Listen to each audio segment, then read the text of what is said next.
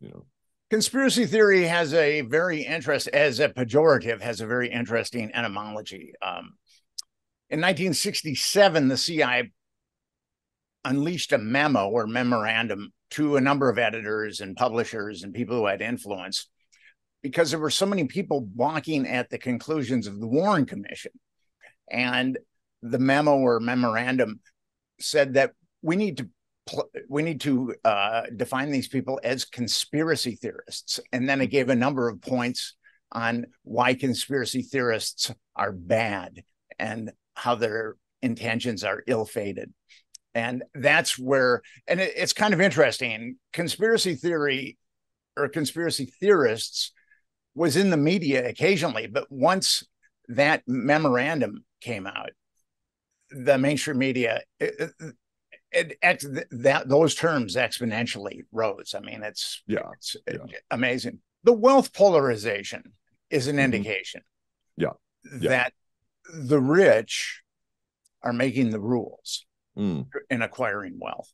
And you did a show on whether or not the Manchurian Candidate actually exists. What are your thoughts on Manchurian candidates? The people that we talked to who actively were like psychologists who used hypnosis for therapy and things like that, they said, look, you can't, they were kind of, I remember, if I remember correctly, and I could be wrong, I haven't watched the show in a while, but I remember they kind of were a little like, it could be done, but it would have to be done under such a very specific set of circumstances and for such a long period of time that it's not something that's just easily accomplished. You can't just kind of put somebody under hypnosis and send them out to kill somebody, because even if you're under hypnosis and seeing it happen firsthand when we were doing the show where one of our staff members was put under, and the moment that this person said walk with a limp or talk with a lisp, they started doing it, and then when they kind of came out of it, they equated it to the feeling of like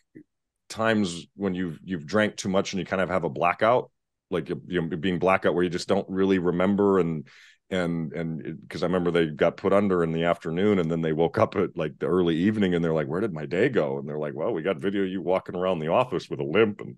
But what the psychologist had told us who was doing it had said, your morality is still maintained. Like, even though I can tell someone or I can influence someone under hypnosis to, let's say, talk with a lisp or walk with a limp, I can't say, go choke Jesse Ventura, and they will, because your body has a subconscious morality. It's still at work. Your mind's still working. However, they did say under enough time and under enough manipulation, you could conceivably do it.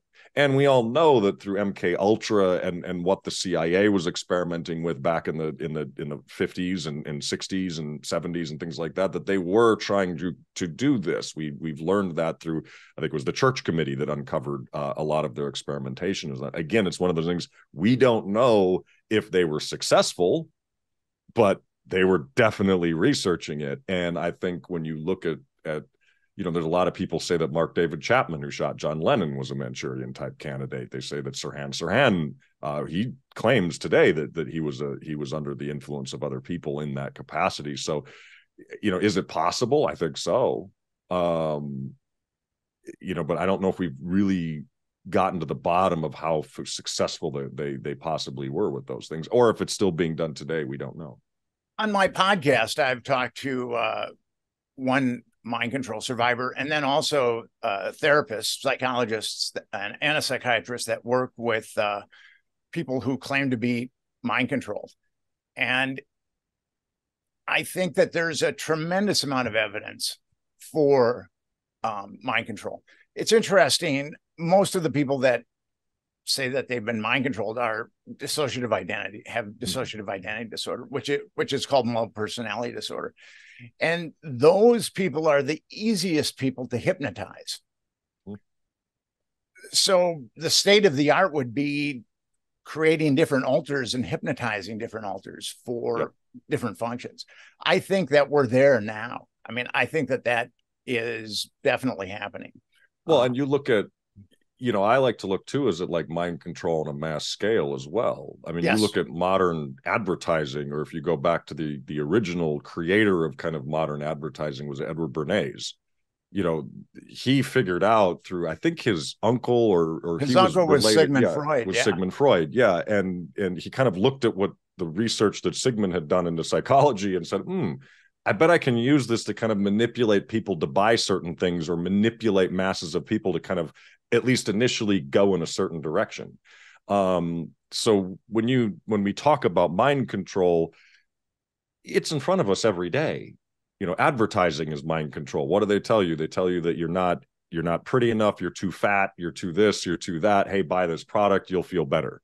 And it creates a Pavlov's dog kind of effect. And so manipulating people to get them to do what you want is something that happens every day. It's in front of us. I always say, as a writer, words are magic. You write something in a book, you say the right thing, you say the wrong thing, that can influence the people around you as if you're casting a spell with your words. Just off how you treat people. You see it. If I treat people mean every day, they're going to give me a bad reaction. If I treat people nice every day, they're going to be. That's still a certain amount of that's casting a spell on people. That is manipulation. Well, you brought up Edward Bernays. It's kind of interesting. Our government hired him to do the PR when we overthrew the Guatemalan president.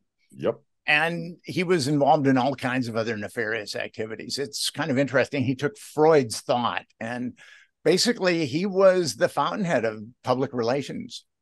Joseph Goebbels had all of his books. Mm-hmm. So he had quite the reach. Yes, he did. He changed history dramatically. Absolutely.